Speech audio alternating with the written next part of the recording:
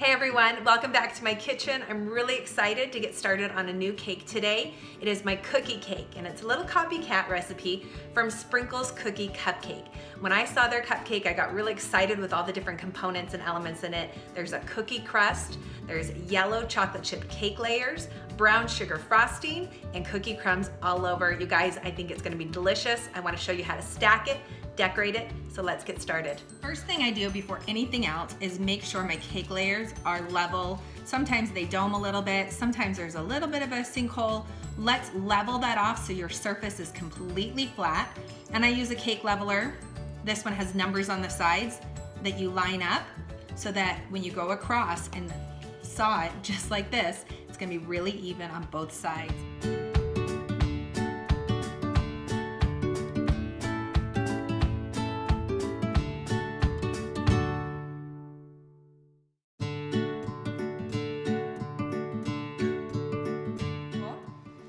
I'm gonna take a little bit of frosting and just spread it on the bottom of the cake board. Not a lot, but just a little bit nice and flat, so that will act like the glue to hold the cake on the cake board so it doesn't move around. I've got my first cake layer. Look at that beautiful cookie crust. Oh, I'm so excited about that, you guys. I can't get this cake done soon enough. You want it in the center as best as possible of your 8-inch cake board. And now I'm gonna put frosting just right in the center of the cake, about a half cup to start. You can also pipe this on, but if you wanna just make it go a little bit faster, you just spread the frosting right on top. I push from the center out. If I start bringing it in and kind of moving the frosting around the edges over here, that's when I'm gonna collect all the crumbs. So if you push the frosting out from the center of the cake, and then start working and spreading it around the layer, you're not gonna have all those crumbs get into the frosting.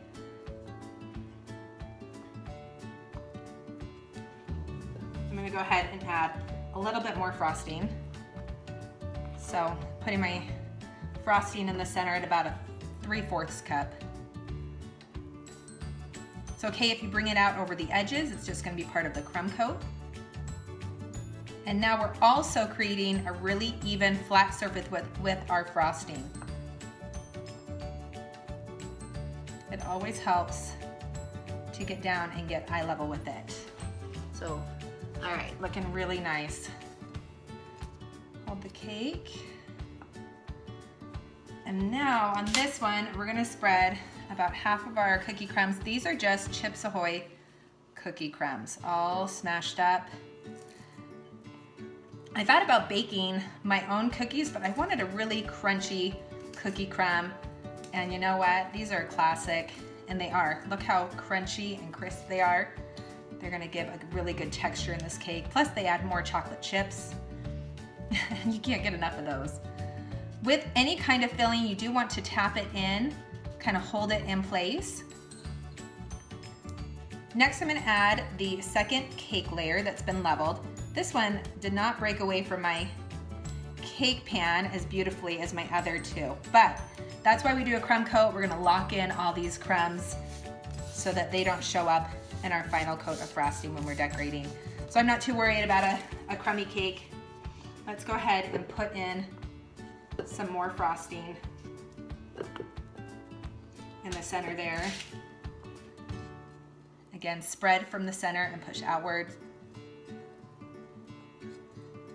It's good to measure how much frosting you're putting in between each layer, just so you have the same amount. I kind of eyeball it, but you can pretty much plan on 3/4 a cup to 1 cup of frosting in the center. At least that's what I do.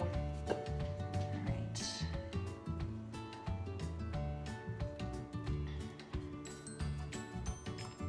Okay, and with every level, get down and make sure it's looking flat. Putting some more of these cookie crumbs on.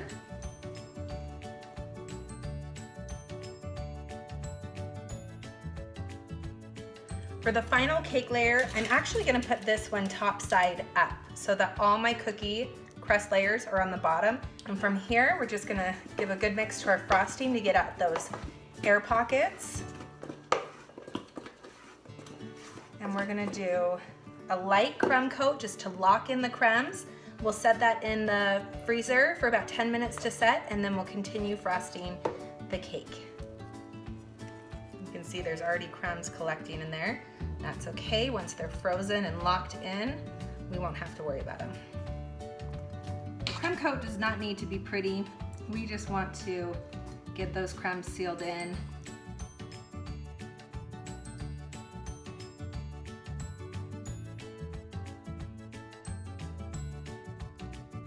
So the cake has been in the freezer for about 10 minutes. You can see my crumb coat is set. I can touch the frosting, nothing's coming off, but it's not completely frozen or too cold, because if it does get too cold at this point, then the frosting we're gonna add to it is gonna get hard and really hard. So as I've shown you before, I'm gonna take another cake board, the same size as the cake, so it's 8-inch. I'm gonna place it on top with the plastic side down.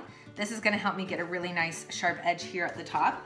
Again, we always wanna whip up by hand the buttercream to push out any of the air pockets and get it really nice and smooth.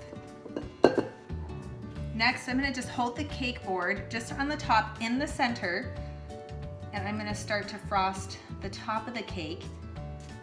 And I'm gonna take the frosting right up over the cake board a little. I'm not pressing hard on the cake board. I don't wanna push it down. I'm just holding it in place with a light touch. Okay, so we're gonna kind of glue the board down.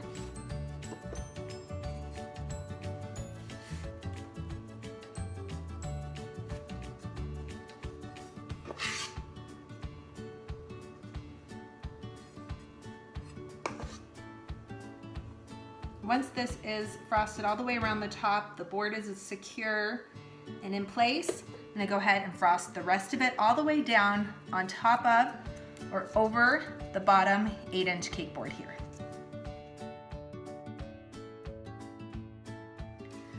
Once I have a good first coat of the frosting on the outside of the cake, I'm gonna take my cake scraper, nice and clean. We don't want any dry frosting on there that will stick to the new fresh frosting. I'm holding it pretty even with my fingers so the pressure is even from top to bottom. And I keep it nice and snug here, about a 45-degree angle. And I'm just gonna smooth this out as I rotate my cake scraper. You shouldn't have to press hard. The frosting should be soft enough that you can spread and smooth evenly. At this point, after you scrape it once or twice, you kind of just wanna look for any like little air pockets, little bubbles. Fill those in and then scrape again.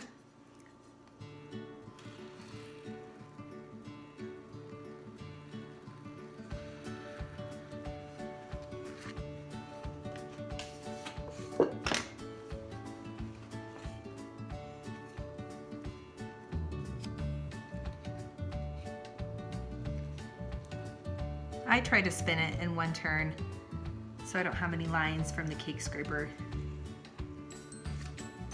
At this point, we'll clean off the top, and I'm gonna add cookie crumbs to the sides of the cake. And I wanna do this now because we're gonna freeze the cake again so that we can cut off the top and get a really sharp, nice edge. So now I'm gonna add some of the cookie crumbs, and I pulse these in my blender to get them really nice and fine so they would stick to the frosting. Inside, we've got the thicker cookie crumbs, bigger chunks. I'm just gonna take my hand and start to carefully place those cookie crumbs on the frosting. These are nice and fine, so they should hold a little bit better. I'm keeping my hand really close to the cake and just letting those crumbs drop. Now with all these extras, I'm just gonna take my icing spatula and carefully lift them up into place. I can go a little bit higher.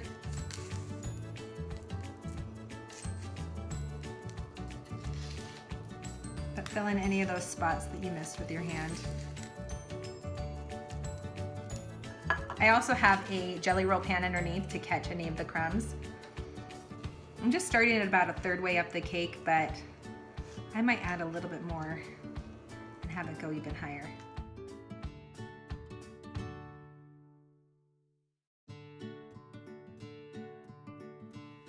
Okay, so my cake has been frozen for about 20-30 minutes. The frosting is nice and set. So what I'm gonna do is take a sharp knife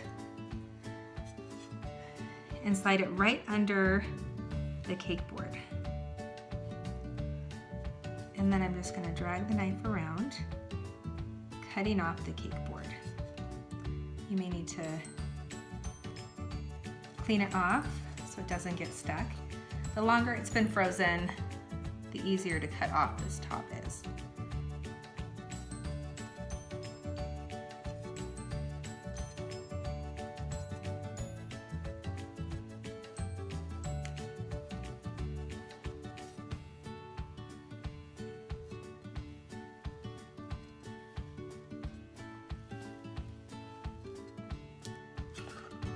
There we go. So now I'm gonna take my offset icing spatula and just push up, kind of clean up the sides here.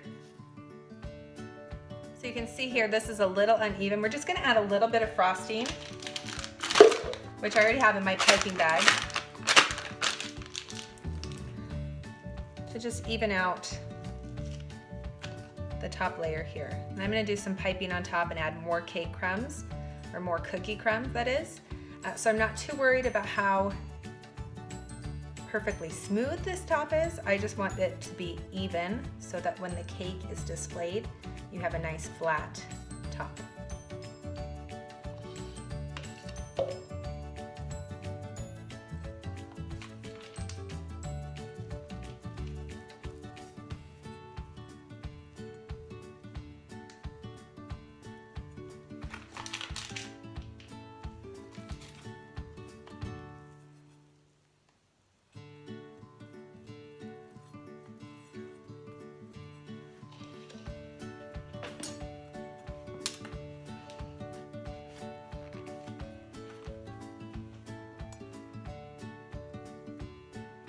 I'm just pushing up any sides that have kind of gone over a little bit.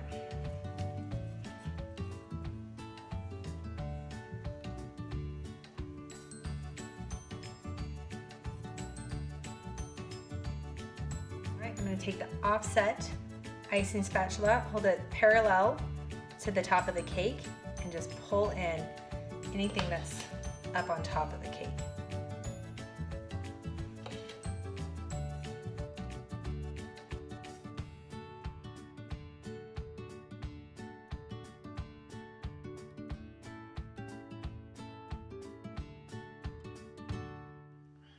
So now I'm going to cover the top with more cookie crumbs. Just a nice even layer. And this is why that top of the frosting did not have to be perfect. We want more of these yummy cookie crumbs so we get some in every bite with the cake. I'm going to add some piping on the top as well.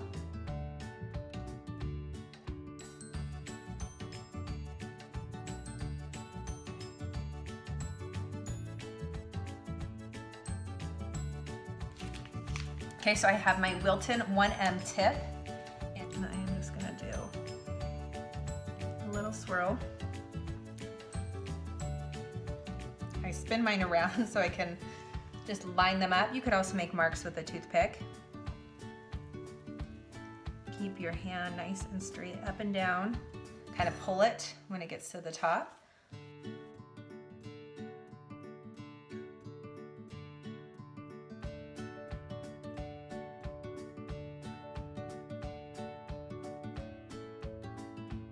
Beautiful.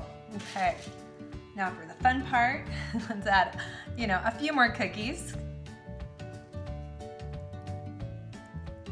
Just line them up and put them in the center of where you were piping, just where that little tip is. Push down all the way.